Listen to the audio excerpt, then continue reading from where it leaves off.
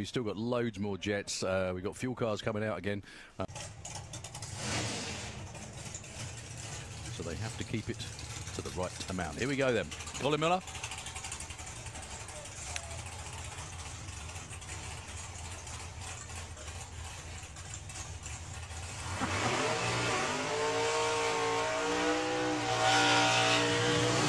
And Mick Taylor.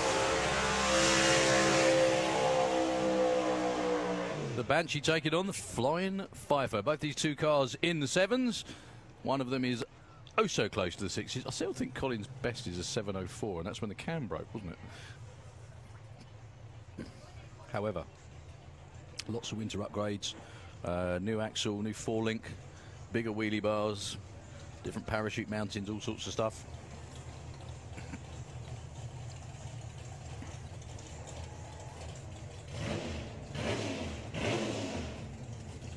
So if Colin gets off the start line with no tyre shake, he may well get that magic number. There's only one car in Europe that's run a 6, and that's Jed Guy, who's down there on the start line helping Colin. Just to show you how close and friendly they are as a bunch. Well, Jed's been responsible for a lot of the 4-link setup and all the upgrades that have gone through on that car. And it's Jed actually taking the tyre temperature before he goes into stage 2. So Mick Taylor has been 795. Colin Miller has been 705. That's a lot of tyre shake. He's getting quite expert at pedalling though, Colin, this time round, isn't he?